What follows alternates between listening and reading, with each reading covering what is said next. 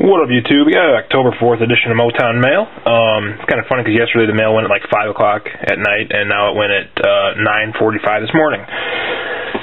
So very consistent post office here in northern Illinois. We got two things today. One is a TTM from Las Vegas. So let's see what we got her. Mike Vale, former outfielder for the Cubbies. So pretty nifty. I think I sent him a couple index cards. He didn't send them back, but it's all good.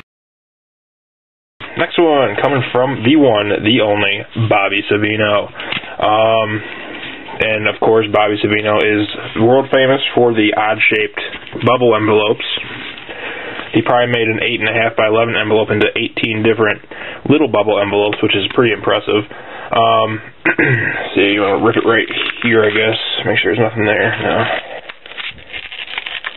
We made a trade. I traded him a Gary Sheffield game used and a Roger Clemens game used for this Ron Guidry autograph card, which I needed for my PC. So